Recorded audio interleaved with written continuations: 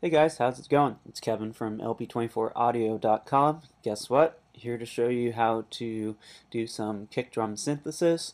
The style that I'm going to be going for on this kick will be more oriented towards dance genres, EDM genres, whatever you want to call them, electronic kick drums, okay? Reminiscent of 909.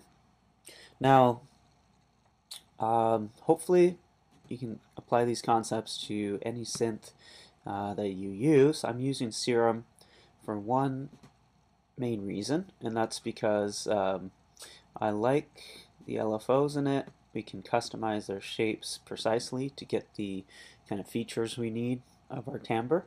So let's start with a waveform like a sine wave or a sine wave.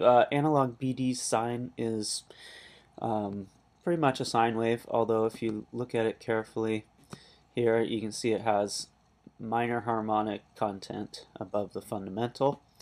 If we boost the fundamental even more, it gets its volume full there. Now, the main concept of kick drum synthesis here is pitch change over time. Okay, so we need a sine wave that drops in pitch, starts high, goes low, and the shape at which you do this will determine the timbre you get.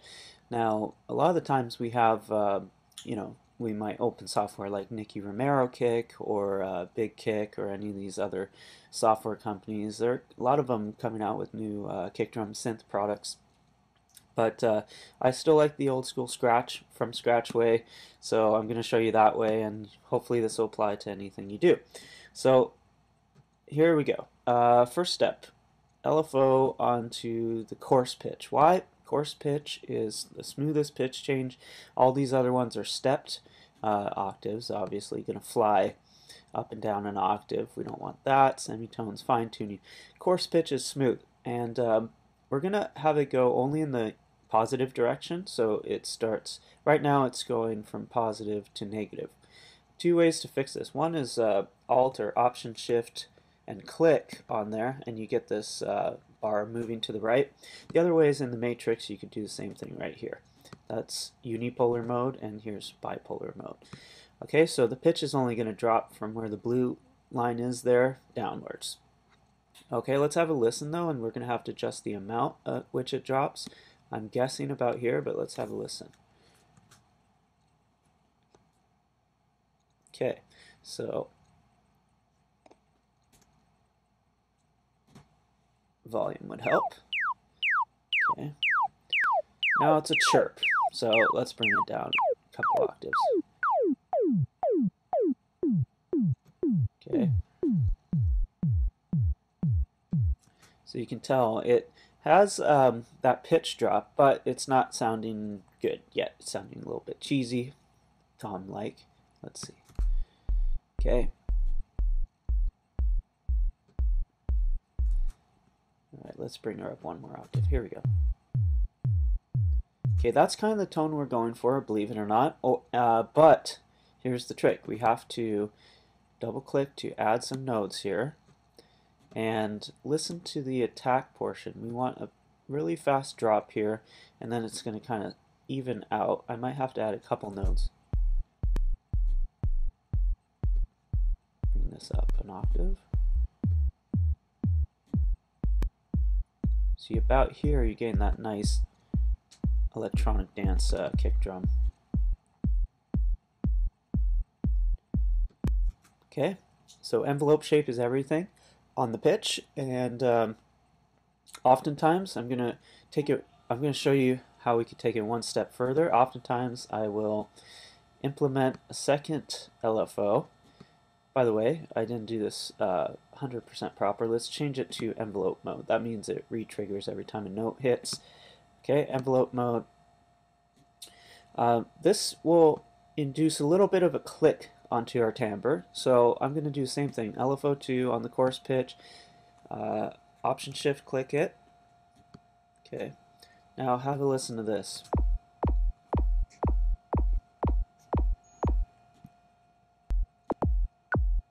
Okay, that's extreme. Here's a lighter setting, and then here's without any of it.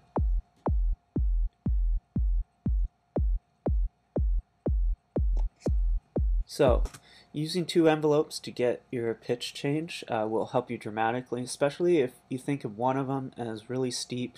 It brings the pitch up really fast to drop back down to um, this level and then that level. So in other words, they're adding together to combine your pitch change.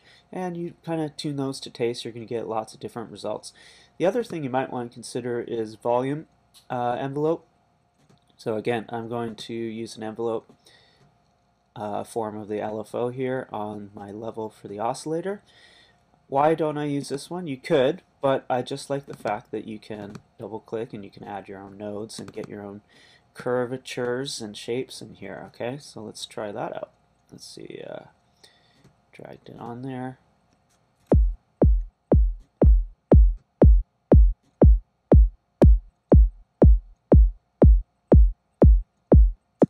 Okay, so that's decent. Now if you want more of a click, number of ways to do it. One is implement a noise oscillator or drag something like a hi-hat sample or another click that you made, which I can show you guys how to do in another video from scratch. But Serum here, we have lots of preset clicks, you know, kick attacks they call them. Even the attack misc, you get some pretty cool you know, hi-hat kind of layers. So let's try the same volume envelope here, see if that works. If not, we'll do another envelope. We got one left. Okay, now we need to put it in one-shot mode. That's this guy, so it only plays through the sample once. Okay, so I don't like the length on it. Let's just stick with the sample so I can show you how we kind of go about changing that, getting it right. So again, here's an envelope. Okay. Let's go through it faster here.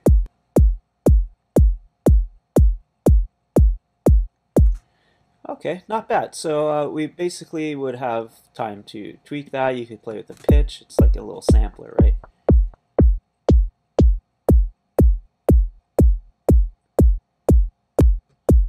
Okay, that's about where it was before, 51%. So what else could we do? Well, there's lots of possibilities, of course, with effects processing. Often in kick drum synthesis, what we're doing is some EQ, maybe compression, and perhaps some kind of distortion or something to get a little bit of those harmonics out of there, because we are on a sine wave pretty much, as you saw earlier. So let's try, I like to do parallel processing as well, so that just means 50% wet, 50% dry, or somewhere in between. So the other thing you might want to do is try some of these envelopes on the mix or the drive, and you'll get various results on your click. So let's see here. See, that takes away a little too much for me, but small amounts on the mix here, we can get just enough beef in there. Okay, without sounding too square wave-ish. Okay, so that's nice. And if you look at our spectrum here, we got what seems to be a fundamental around 40. I might raise that a little bit by just changing the semitone here. Okay, of course, this stuff depends on your song, right? It's all about context, but we're just kind of going blindly at it here so you get the concepts. Okay, I might EQ a little bit, boost the fundamental if I could assume it's around 50 or so. Okay, that seems a little much, but here we go. Little of that. Perhaps a high shelf to give some character up there.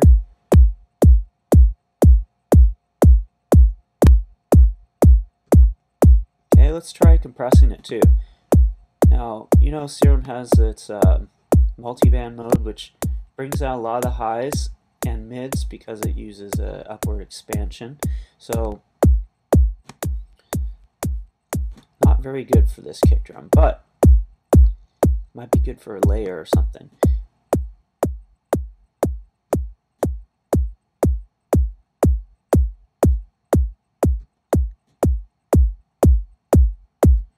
Yeah, I think a light bit of compression works on the sound. I don't need to overly do it. The other thing I like to do is, in Logic at least here it's Control B, but you could resample or bounce your track into place so you can see the audio waveform version, and hopefully it works with that message.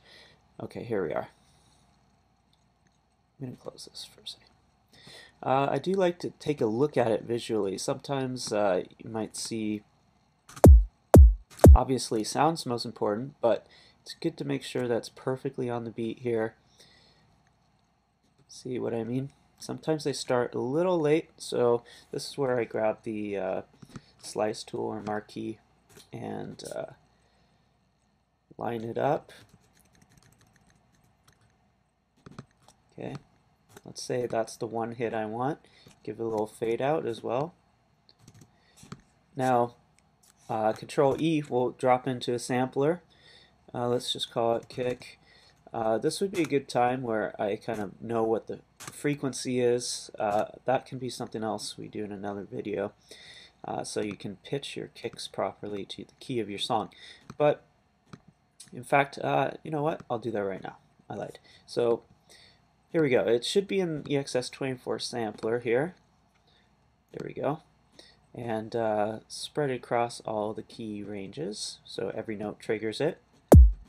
That's C1 is going to be the root, the pitch we originally made, but we can play it lower or higher, right? So let's find out the frequency of this. Something I should have done a while ago. Maybe before I bounce in place, just so this step would be done a little quicker. But I'll show you. One way to do this is grab an EQ analyzer and find the lowest frequency in the signal. Now, it does help to kind of look under here. We have a higher resolution analyzer. Might show you a little more accurately what the lowest note is. Okay, but boosting with a bell curve, not a shelf here. A bell will probably determine it, and a high narrow Q. Okay, when it becomes a pitch you can kind of hum or hear that way, then that's when you could grab a tuner. Go to the utilities, or sorry, the metering tuner. Now it should register a pitch here. It's leaning towards A sharp. What I like to do is grab a synth and just make sure. So any synth will do. Play at A sharp. I'm doing this on my QWERTY, so that would be a Y.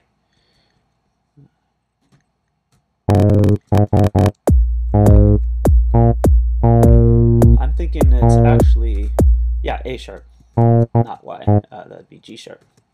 So yeah, A sharp. So what you do, once you figure out the tune, go into your sampler, set the root to, what was it, A sharp, or aka B flat. Oh, they call it A sharp here. So now if my song's in key, if my song's in C, I would trigger a C kick and it would be perfectly in tune. If my song's in B flat, there we go. Now the bass note that you hear is in the proper tuning. So hopefully that gives you some ideas about getting your kick into the context of a song. Of course, that might be the point where we do some final touch-ups like EQ, compression, even further to kind of get the most out of your kick drum sample. Maybe layer it with some other kick drum samples that you have by trimming the end off or something like that. That's where you can get really creative. But you know, that's all I wanted to show you today. Hope that helps, guys, and leave me some feedback or comments if you want further information on this. Anyways, and don't forget to check out lp24audio.com. Thanks.